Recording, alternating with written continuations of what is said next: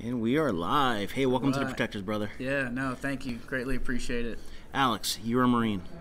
I am. How long you been a Marine? 13 years. And now you're a Marine that helps out with Woody.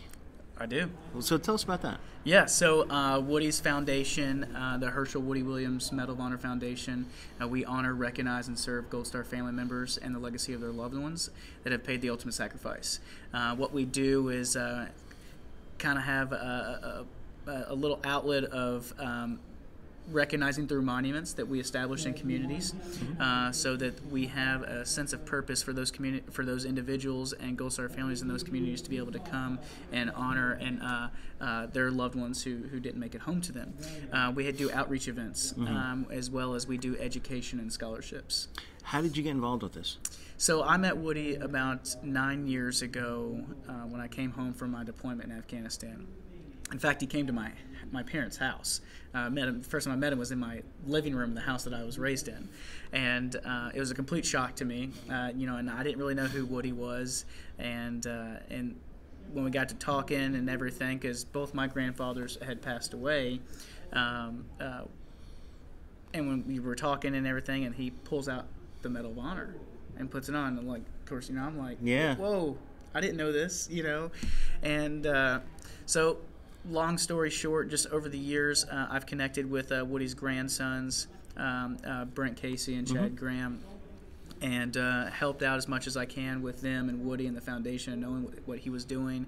And I just developed this passion and love for the nonprofit industry and community relations and just helping people. And so I always joked with Brent and Chad, and I said, even Woody too, I always said, if there's ever an opportunity for me to really assist in taking your foundation to the next level, I'd be more than honored.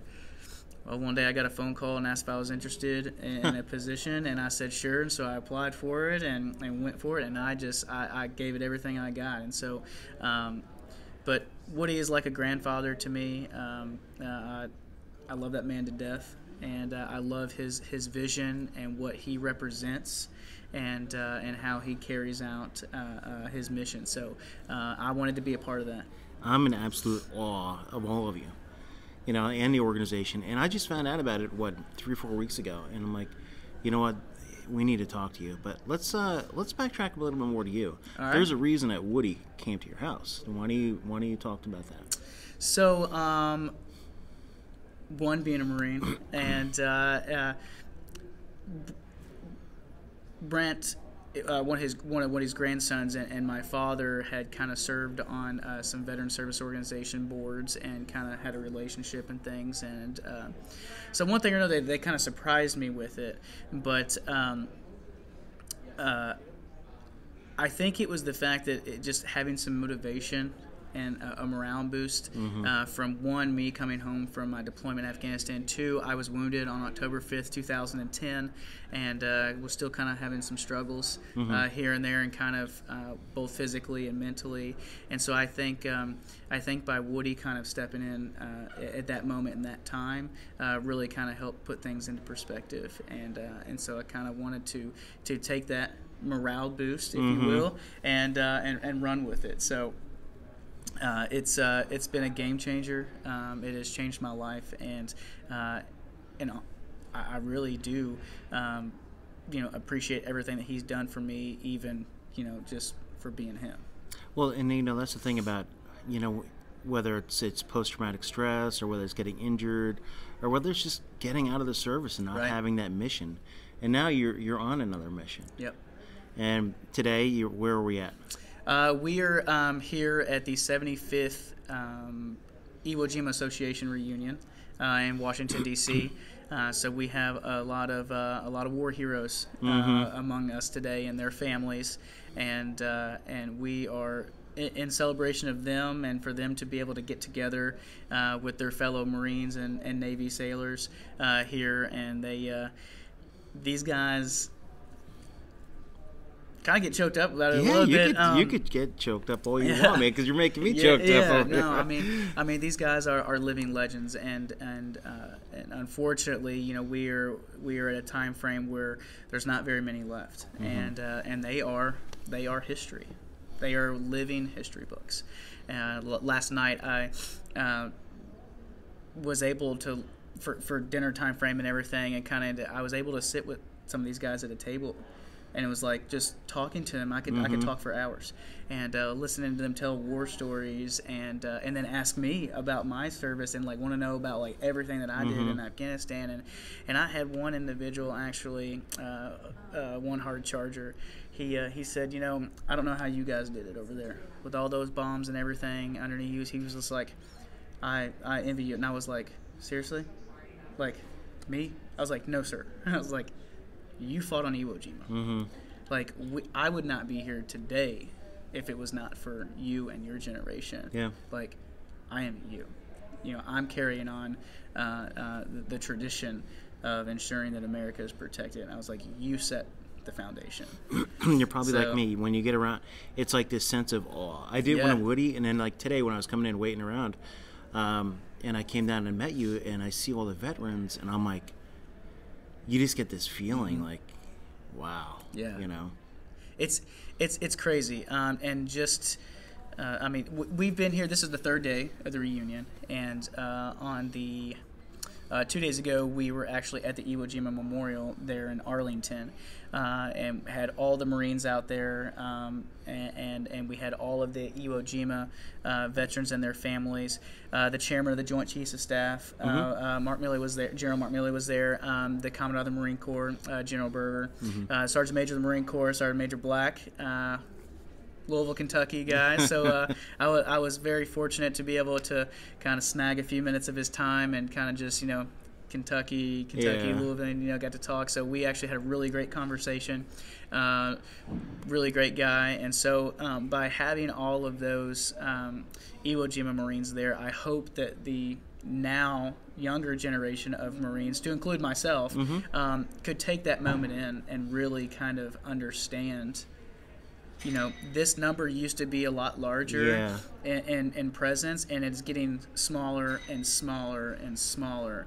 And by having those senior leaders there to be able to kind of show their support, as well. And how important it is. Right. And how we cannot forget about these guys. And so it was a great turnout, and very thankful for Washington, D.C. police for escorting all these guys and letting them, get in and out so they're not sitting in Washington, D.C. traffic. And Woody, Woody likes to make sure that, everyone understands, that he doesn't wear that medal for him. Yeah. And he is their brother, too.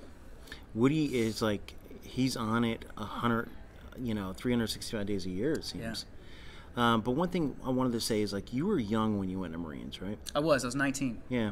And then when you look around, you walk around here, and for some reason, I don't know if you do it too, but when you see the vets, you see them as a young person, like in Iwo Jima. You see it, and you're like, it's like an amazing, like, you're looking at someone whose body's aged, but you could just imagine them there. Yeah. It's like a weird feeling. And I would say if anybody has the opportunity to talk to any veteran from any conflict, and like someday our kids and their kids are going to talk to people like us that went to war. Right. And it's weird. Do it. Get out there and listen to these stories. And listen to your stories. Right. And even like last night when I was having dinner and or kind of hanging out with some of these heroes, the way that they talk, it's still like their tradition carries on in the Marine Corps with like the language, the vocabulary, how they joke with each other. Talking smack, and talk. Yep, absolutely. And you got these guys, and it was just, I'm getting goosebumps just like talking about it. I mean, it was an amazing experience, and it's something that I will cherish and never forget for having this opportunity to be here this weekend with them. Well, I thank you and Brent and everybody for letting me be involved with this. It's incredible. Absolutely. Well, one thing we were talking about a little bit before is how we love tattoos. Yes. And let's see your tattoo. So I don't know if you can see it. But. And if you're listening, it's the same. Well, you explain it. Okay. So it's Saint Michael, who's the patron saint of protection, and he is. Yeah, sorry. That's okay. And he is stomping on the devil's face into the side of a rock wall, and at the bottom it has a date that says 10/5/10, October 5th, 2010. And we'll get to the date here in a second. And then it had up here, it has the rays kind of surrounded it, and then it has a phrase, "Etiam in pugna," and which means still in the fight. Now, there's a couple other different terms or I guess meanings out there for that phrase, but I chose it for "still in the fight." Mm-hmm. And the reason I chose that is because on October 5th, 2010, I was involved in an IED explosion in Afghanistan, and broke some bones and had a brain injury. And when I woke up in the hospital, I didn't have anything like on me. I was completely, naked. They cut everything off and all that. Rightfully so. You were checking me out and all that. But when I finally started to come to there in the hospital, I had a little bag sitting next to like my hospital bed, and nothing else. There was nothing else in there. And so the only thing that was in there was my dog tag that had the St. Michael medal that was given to me and blessed by a good family friend of ours prior to me leaving, because that's what I was wearing around my neck. And so they cut that off and they put it in a bag, but that was it. So like all of my pocket knives and everything that was all in my pockets and all that was gone. And so I felt that there's a reason I'm still here today. And by kind of seeing that sit in that bag right there, there was a reason, that, because at first I really didn't wear it. I don't like wearing stuff up here. I feel kind of like constricted. I usually just kind of hook it and put it in my pocket. But for some reason, that was one of the first missions that I went out on in Afghanistan when we had first gotten there, literally 2 weeks in the country, roughly. And I don't know, for some reason I just put it on that day. And 36 hours later, we hit an IED. And that was the only thing that came back. So I felt that to have something a little bit more permanent for me to kind of, remember or to show, Well, I think tattoos are also therapeutic. Yeah. We were talking about I got tattoos all over the place, and a lot of them are just different sectors of my life. Yeah. And that's the thing is I see a lot of veterans, and, we could talk tattoos all day long because you want something to symbolize your service, your life, and everything. Yeah, and the other thing too is once you get one, you get many. Yeah. And so I've had to kind of take a step back with still being in the service and the Marine Corps, and ensuring that I stay within the regulations that consistently seem to keep changing like every 4 years or whatever. Yeah. But I finally just kind of gave in and just stuck with when where I'm at now that can't be covered or whatnot. But I do have another tattoo on my chest, but I do plan on getting more. But I got 13 years in the Marine Corps. I figured if it went by this quick, that hopefully maybe another 7 will It'll go by really faster. quick. It goes quick, man. And then I can make a decision at that point. But I do know that, and I can promise this, regardless of my age, when I do finally decide to get out of the Marine Corps or retire, I will finish out my arm. So that's awesome, brother. Well, I really appreciate everything that you're doing. Yeah. Not just for Woody, but you found a new mission, and you're doing it for your family, and you're doing it for your own mental health. And I just feel like you telling these stories helps. Maybe it'll help another veteran. Maybe it'll help someone else, especially when it comes to the Gold Star families. Maybe it'll help them. And that's the thing is, like, so many people are hurting out there from losing loved ones or wounded soldiers and service members. We need stuff. We need to tell their stories. Right. That's kind of what I'm getting at. Well, and that's the thing is because and I'm a history buff, and I feel that my generation and the generations to come is the next generation to start history. Yeah. And excuse me. And for us to kind of keep all that in and not share those stories, not tell those stories, that's history being locked up. Yeah. And for us to be able to move forward in a light of ensuring that the Gold Star family members are taken care of, that we don't forget about their loved ones, we have to tell that story. And what do? Is we help them tell their story. And that's where Woody's Foundation kind of comes in, is making sure that people in the communities and around the nation, one, know what a Gold Star family member is. Two, what that meaning, what does that really mean? And three, we show our honor and recognition for them. And I think Woody said there was 47 memorials or 48? So no, we currently have 60. Okay, 60, but in 47 states, right? 45. 45. That's what it is. I'm getting my numbers confused. Sometimes he gets a little excited and motivated. No, I don't think it was. I think it's me. It's because it's me. I'm like, my number is math. Yeah. So no, we currently have 60 monuments dedicated in 45 states, and then we have none in a nation capital. Yes, and that's what I was also here this weekend to do. I was on Capitol Hill a couple of days ago, politicking a little bit to see where we can.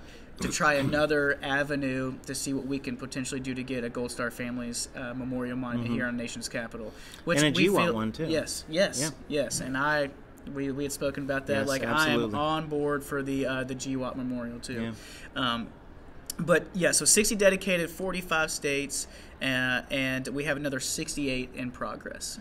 Okay. So it is extremely a busy time for Woody and his foundation, but we love it because the fact that those numbers have grown so quickly over the last couple of years, something's happening and something is going right, because the awareness of the Gold Star families and who they are and how they need to be recognized is starting to come to light. Yeah, good. And that is where we feel that those family members come first, and by being able to again tell that story and tell that history, that we feel that something is happening, and we want to take that even further. I'd love to have 1,000 monuments. Yeah. All over the nation. I mean, well, it's like I think Woody and I were talking about it too. It's like when you go visit a family member that died, you go to their grave. Right. But with the Gold Star Memorials, it gives you a place for other people to gather. Right. And maybe hear other stories. Right. It's that conversation. That's what we need. Right. Like real conversation, not like social media conversation. Yeah. Yeah, no, I mean, it's something for those family members to be able to come to, and to be able to, collectively honor their specific loved ones together with other Gold Star family members. How do we get involved? How do you want to get involved? You contact me is what you do. No, so the Hershel Woody Williams Medal of Honor Foundation, you can Google it, as well as, or you can search for hwwmohf.org, and there's all kinds of ways to contact us on there. I would share the message. I was going to say I would give you all the other contact information, but it's just not share off the top share the message. But yeah, basically just or you can search Woody Williams. Yeah. And it would basically link you right to where we're at. And we're going to have links on the bottom of the podcast. Okay, perfect. So, yeah, awesome. And then I can give you my information. Contact me directly if you like. Yeah. Alex, thank you, sir. No, thank you. Thank you so much. Brother. Appreciate it. Yeah, I had a great time. Me too. Awesome.